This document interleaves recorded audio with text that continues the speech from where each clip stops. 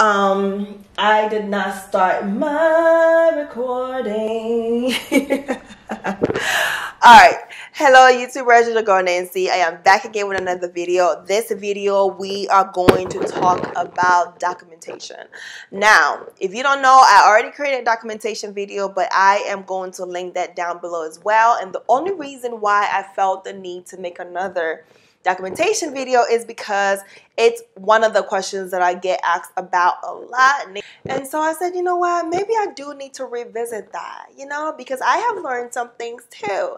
And so I am also going to make this video something like a workshop, meaning I'm going to be inserting a lot of things in this video as much as I can when I go back to edit, so you guys can have a visual of what I'm saying, so it's not just me talking. I know you guys don't want to hear me talking. You want the meat, okay? Give us the meat. So I'm going to do just that. The first thing I want you guys to remember is that when you are doing your documentations, make sure you talk about what you did with your patient or what the patient did. How did they do it? Okay. And then what did you do as a clinician? Okay. And that's pretty much it. Okay. What did they do? How did they do it? And what did you do as a clinician? That's pretty much the basics of documentation. That's like documentation 101. Like, if you do that, you're good. So sometimes I'll read a note. I'll just give you guys an example. I read a note, and I'm probably going to put that in this video as well, just so you guys can have a visual of what it looks like. And I'll have someone write something like patient engaged in sit and balance and transfers while working on tolerance, activity tolerance. Session was great. What is wrong with this, what I just said? Yes, I kind of know what the patient did, but you didn't tell me how they did, and you didn't tell me what you did as a clinician. So that's not a good note at all. You have to write something like patient engaged in sit and balance activity, okay? Patient needed moderate assistance to maintain upright posture while sitting on the edge of the bed. Patient sat on the edge of the bed for 5 minutes with moderate assistance. Therapist provided tactile cues, or therapist provided verbal instructions to prevent falls, or to maximize time spent on the edge of the bed, or to increase safety, or to prevent lateral leaning or retrograde posture. I need to be able to visualize what the patient was doing, how they did, how much assistance did they need? Did they need physical assistance, or do they need verbal cues or verbal instructions? Do they need, I don't know, like, what did they need in order to do what they were doing? And what did you do as a clinician? Okay? Because if you tell me what the patient did, how they did, but you didn't tell me why I was there as a clinician, why I was needed, that's not a skilled note. You have to write a skilled note so that if insurance is reading that note, they will see that your work, your job as an occupational therapist, as a COTA, is needed because you are providing X, Y, and Z support, or X, Y, and Z help, or instructions, or demo, or whatever it is that you did as a therapist. I need to see that in there. So that is the basics of writing notes, honestly. That's pretty much it. If you want to break it down and do more of a SOAP note, like subjective, objective, assessment, and I think planning, I hope that I got that right. You can definitely do that and break it down that way, but I personally don't write my notes like that. As long as I have what the patient did, how they did, what I did, that's it. And then you can add into that note anything that you want us to know. For example, if patient was complaining about pain, that's something that you need to put in there, and what you did about it. Maybe you notified the nurse about the pain, or you notified the nurse because their blood pressure was too high, right? That's something that I want to know. That's something that did happen during the session, so that's something that you should put in there. If patient was, whatever that happened in the session, put that in there. If patient was,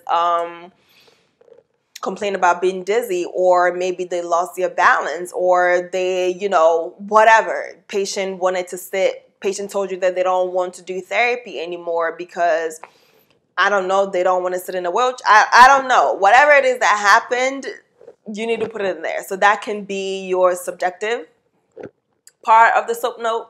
And then the planning. I personally like to put planning, the P part of the SOAP note, in there only because I'm OCD, okay?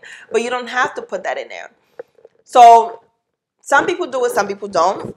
I personally like to do it, but not for every patient. For certain patients, if I feel like it's needed. So for example, if I'm doing a progress note, a research, an evaluation on the patient, and there's something specifically that I want the next person treating them to do, I will put that in the note. So I can put like, make sure you work on standing balance with patient while in the shower.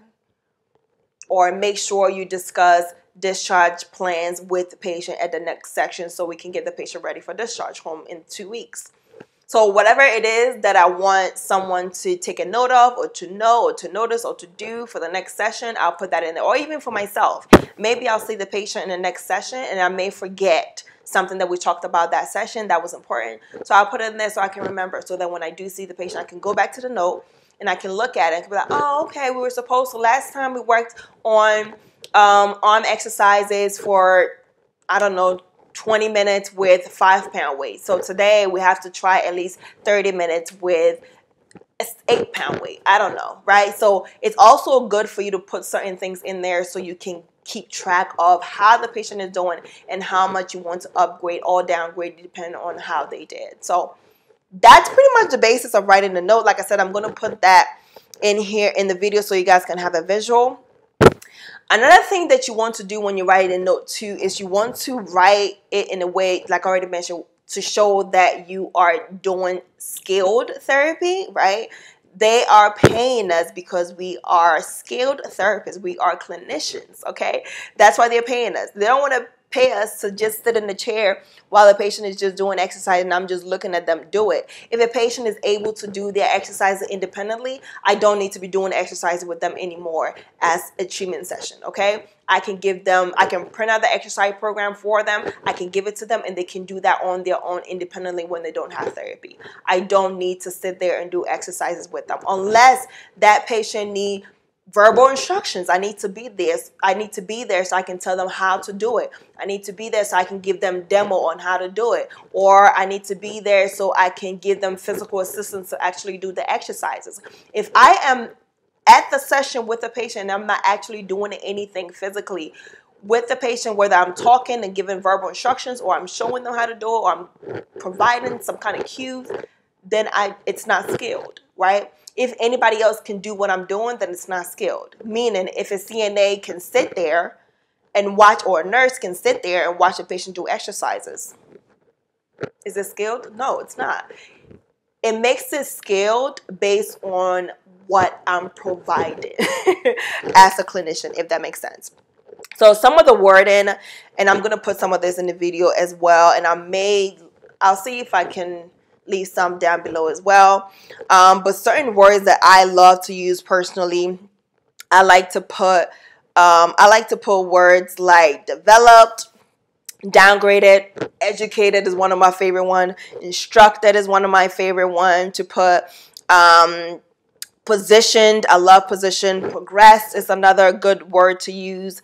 Graded is another good one. Collaborated with patient, collaborated with caregivers about something. Caregiver instruction, if you did that, is another good one. Adaptation is a good one to use.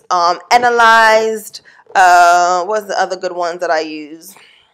Customized. You know, so any of these words to show skill is what you want to do. Okay, recommended is another good one. Promoted, I love that one. Promoted is another good one. You know, posture alignment.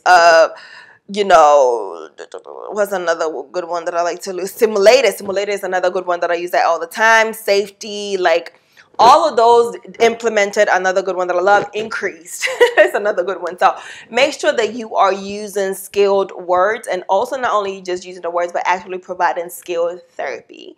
Stick to the basics. It doesn't have to be long. Your notes never have to be long.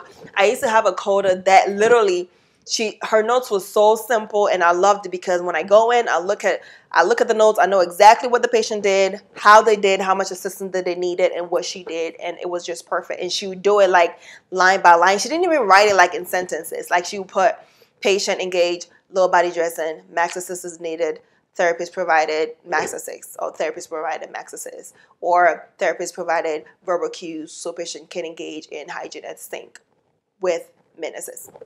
That's it. Literally. And I was like, thank you for keeping it so simple, because I need the meat, right? I don't need all the extra words. Like certain notes, I literally have to read it like 30 times because I'm like, what did you do? What was going on? Like too much is happening. Too much is going on in this note. So always keep it simple, because it make my job very easy as a OT to look at the COTA's notes and just go ahead and do, if I'm doing a research or progress or whatever, and really know exactly what happened.